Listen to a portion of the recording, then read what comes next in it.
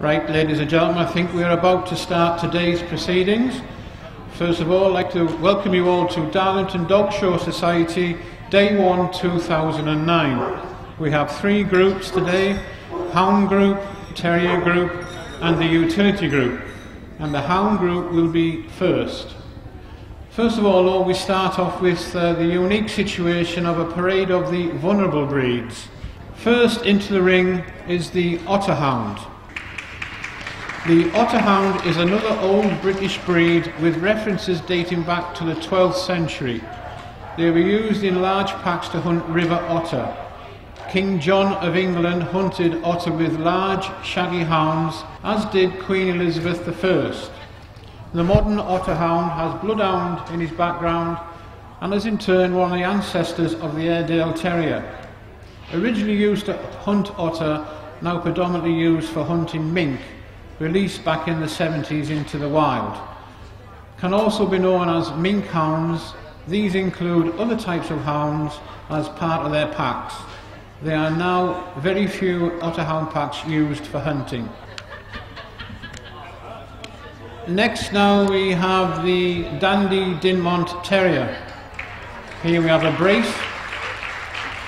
One of the oldest terrier breeds, often referred to as the pepper and mustard terrier because of its colour, and the name of the character in Scott's book seems to have finally settled with the breed should be called. One theory suggests the Dandy is made from crossing a Skye Terrier and a Scottish Terrier and was thought to have originated in the 1600s. He would go to ground to hunt badgers and vermin across the English, Scottish border country, often in all weathers. Your Dandy Dinmont Terrier.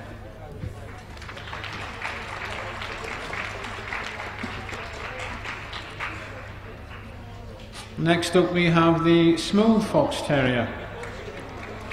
Developed originally in the 19th century when both smooth and wire-coated were from the same origins and classed as one breed. They were used to locate the positions of foxes when they went to ground for barking, and so pinpointing the position of the fox in their tunnel for the huntsman, and also in killing vermin. Believed to be a combination of the Old English White Terrier, smooth-coated black and tan, the Beagle, the Bulldog and the bite of a Greyhound. The breed standard was originally drawn up in 1876 by officers of the Fox Terrier Club. It was not unusual to find a smooth ring around a stable yard looking out for vermin.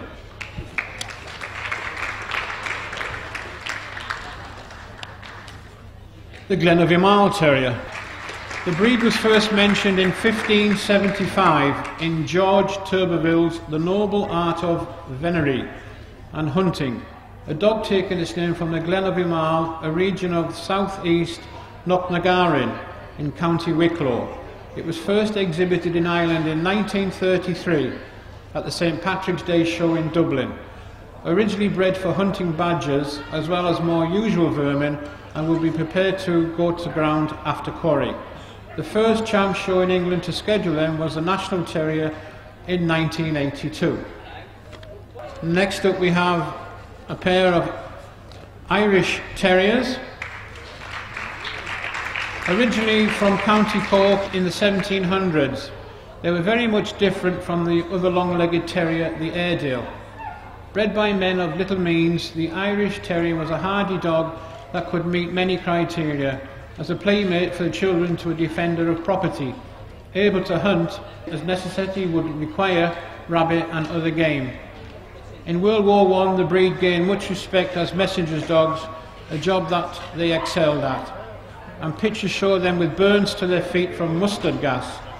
They gained their reputation for turn of speed and their loyalty towards people that cared for them, plus being a sturdy dog that suffered from few ailments.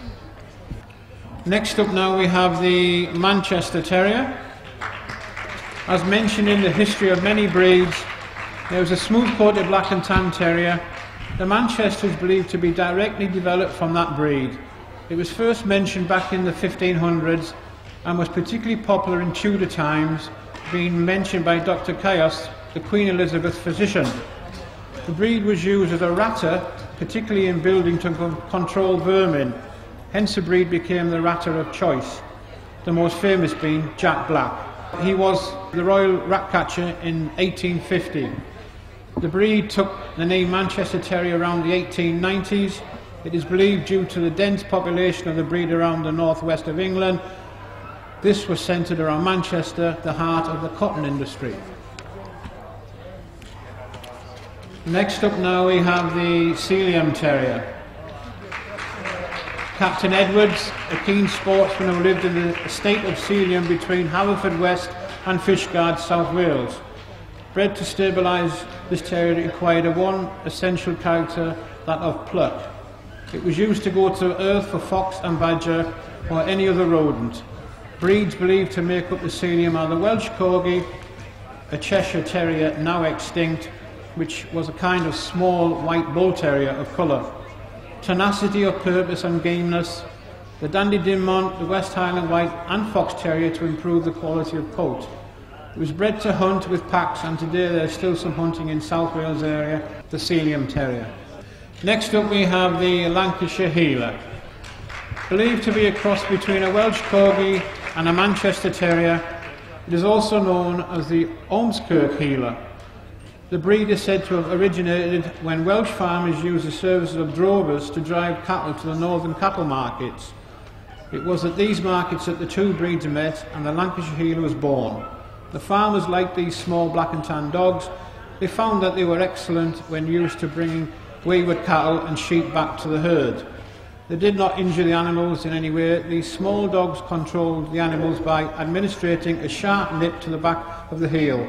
They would immediately and instinctively lie down flat so that any kick from the animal would go over their head. The Lancashire Heeler. Next now we have the Welsh Corgi Cardigan. The Cardigan Corgi is the lesser known Corgi, with the Pembroke attracting much attention due to its royal patronage. The breed is believed to have been in existence in Wales for over 3,000 years. It was brought in originally by the Celtic tribes who migrated to Wales from Central Europe. The Cardigan's original work was to go before his master's cattle herd and clear the way by chasing off potential predators, as well as trespassing herds, providing an area for grazing later. The Cardigan began to act as a herder, working behind the master's cattle, and as a drover, driving cattle from the Welsh farms to the English market. The Welsh Corgi Cardigan.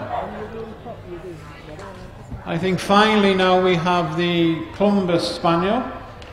Tradition has it that the first Clumber Spaniel type of dog arrived in Clumber Park in Nottinghamshire from the kennels of the French aristocrat, the Duc de Norleys, during the Revolution.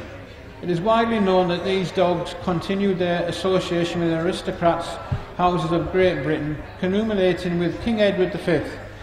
He enjoyed using his Clumber and Sandringham, where he bred many working and show champions. The best remembered of these being Sandringham Sparkle. Clumbers work as a team, taking the birds to hunters, and they will track and retrieve. That, ladies and gentlemen, is your final vulnerable breed, and I think now they shall all just go around in one big lap of honour. So show your appreciation for these breeds and the owners who have brought them along today to show. Thank you.